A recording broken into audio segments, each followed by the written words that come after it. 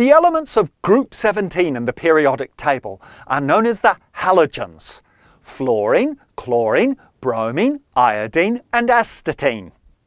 In their elemental forms on Earth, fluorine is a gas that is so reactive and corrosive that it will even eat its way through glass. Chlorine is a poisonous yellowish-green gas. Bromine is a brown liquid. Iodine a bluish-black solid. And astatine, an unstable radioactive element that is the rarest naturally occurring element on Earth. Why group these elements together then, when they seem to have little in common at a macro-physical level? Chemically, in terms of how they react with other elements, and with themselves, the first 4 halogens at least have a lot in common, and this is revealed by examining their underlying electronic structure.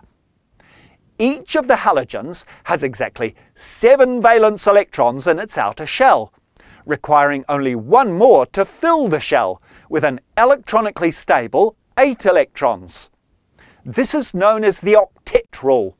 Atoms will tend to undergo chemical reactions to gain or lose electrons so that they end up with 8 electrons in their outer shells.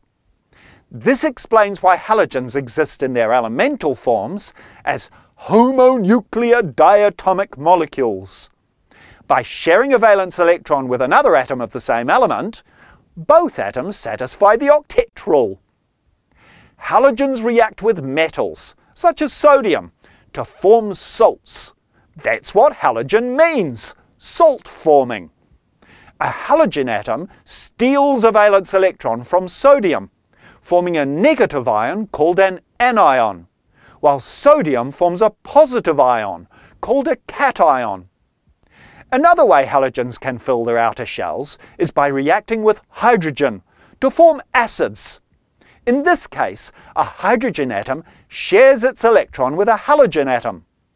When these acids are dissolved in water, once again the halogen atom steals the electron off hydrogen, forming a negative ion in the process, while the positive hydrogen ion attaches itself to a water molecule.